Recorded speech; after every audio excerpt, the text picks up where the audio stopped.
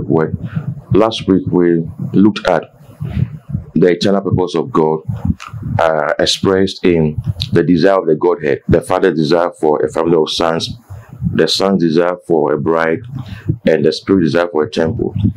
These three summarize the entire Bible. You can trace the Bible from Genesis to Revelation along the path of these three desires of the Godhead.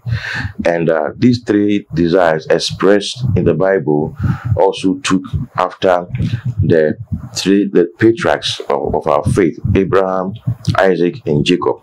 You will see from the Bible that Abraham corresponds to the Father, the Godhead. Isaac corresponds to the Son in the Godhead. Then Jacob corresponds to the Holy Spirit. Abraham's life, the main point of his life was son. He was looking for a son.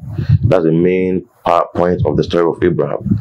The main point of Isaac's life was his journey, his search for a bride in Genesis 24.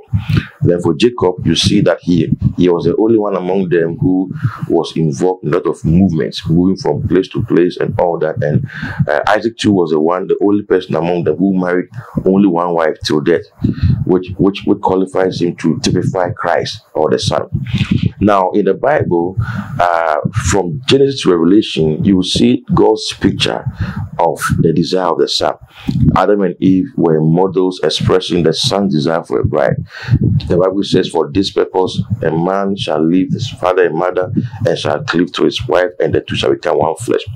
In Ephesians 5:30, from 25 coming, the Apostle Paul said that he quoted this phrase and said that it's a mystery showing the relationship between Christ and the church, where Christ is portrayed as the groom and the church portrayed as the bridegroom. In 2 Corinthians 11 verse 2, the Apostle Paul said that he had espoused us, as a chaste virgin to be married to one husband, who is Christ. So you see these snapshots of the desire of the Son.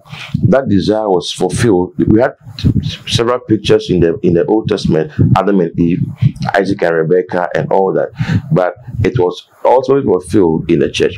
Now the church is being prepared as the bride. When you get to the book of Revelation, you will see the bride of the Lamb as the holy city, the new Jerusalem.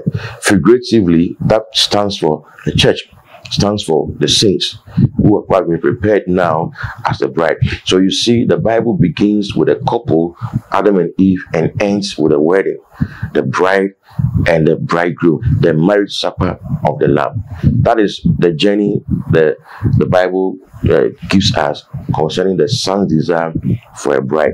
There are many other things in between, but these are the main points. So the Son's desire for a bride, look at the Genesis, you see Adam and Eve, look at Isaac and Rebekah, look at Christ and the church. Even look at Song of Solomon, between Solomon and the Shulamite, the black woman. You will see pictures of the church and Christ, deep themes of scripture buried in these models, all depicting the desire of the Son for a bride. And so that's it for now. Next week I'm going to talk about the desire of the Spirit for a temple. God bless you.